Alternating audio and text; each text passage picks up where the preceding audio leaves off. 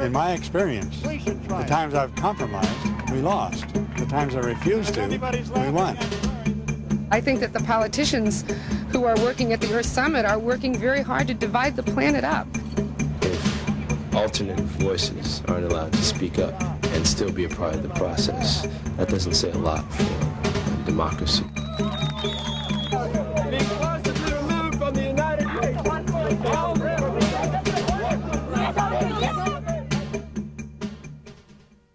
For 2 weeks in June of 1992, representatives from 175 nations came together in Rio de Janeiro to respond to the world's growing environmental crisis. The United Nations Conference on Environment and Development, also known as the Earth Summit, was the largest, most ambitious international meeting in history, with more heads of state, more media, more security than ever before seen. Along with representatives of the world's governments came some 30,000 individuals and groups whose grassroots pressure had helped force recognition of the crisis. The diplomats referred to these people as NGOs, non-government organizations. In fact, they were citizen activists from throughout the world, there not because they were on a government payroll, but because they believe ordinary people working together can make a difference, believe they might even save the world.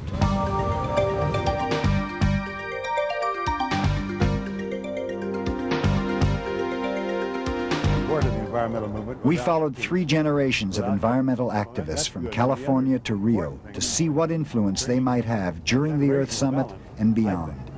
Once you get up into the mountains and find out the broad sweeping views and get the perspective on what the Earth is supposed to look like from a high point, then you have a better idea of what you need to protect when you come down off the mountain.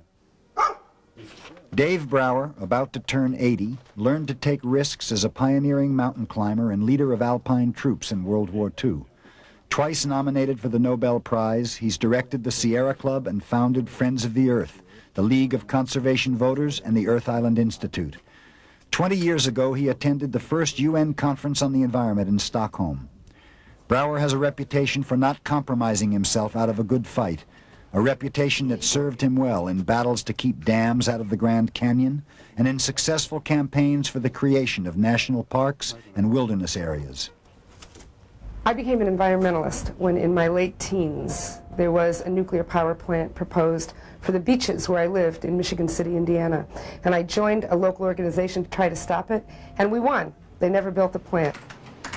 Juliette Majot, 35, has worked in the environmental movement for almost 20 years, since first leaving the small beach town where she was raised. She's policy analyst for the International Rivers Network, an organization that fights dam projects threatening to flood wilderness areas, displace rural communities, or pollute fresh water sources. I think it's going to be great. My first introduction to the environment was through scouting. When I was about 10 years old, that's when I first joined scouting, and I stayed in it for about 8 years. Michael Dorsey, 21, was raised in Detroit. He earned a scholarship to the University of Michigan School of Natural Resources and is now working on a toxics cleanup project at UC Berkeley. A member of SEEK, the Student Environmental Action Coalition, Dorsey was involved in pre-UN conference planning before receiving a last-minute invitation to join the official U.S. delegation to Rio.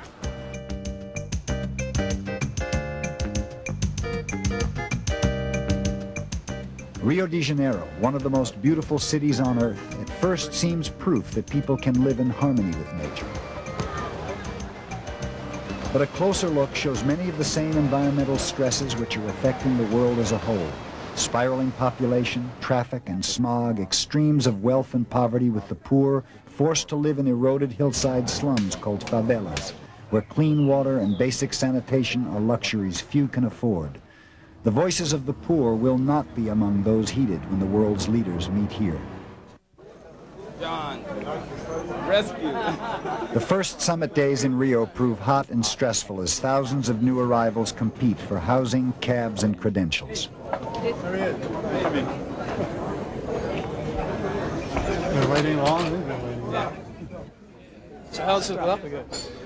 The Galapagos were great. It was very restful. Dave Brower makes it as far as the airport curb before being approached by a newspaper reporter. no ecological understanding. It's total ecological illiteracy at the highest level. And somehow the world isn't going to keep going if we can't become ecologically literate.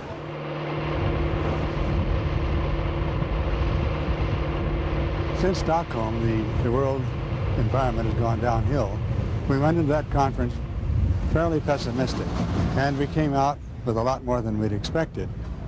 I've come into this one in Rio quite pessimistic because of what the governments are doing. Juliette, who arrived earlier, is staying in an apartment in Copacabana. She has to pick up her credentials at Rio Centro, the official UN conference site 30 miles outside of town. How much? 60,000. I'm here basically to follow money and watch power, which I think that environmentalists have to do. So I'm here to find out what kind of decisions are going to be made at this conference, which may or may not affect the world's water systems, the world's river systems. 90% of the Earth's drinkable and usable water is running in rivers, and rivers are being dammed, they're being diverted, they're being channelized, they're being polluted. I see it as a kind of global development crap game with very high stakes. And what's being divided up, it's kind of who gets what for how much for how long. No, I don't think it's out of the grasp. I think Juliette is also hoping to organize a meeting at the Global Forum, a combination alternative summit conference and fenced-in eco-fair being held in the city. I'm trying to pull together a dam meeting. Okay. So to talk about rivers and dams, because there's nothing scheduled to talk about it. Are you going to be manning the booth, or are you going to be doing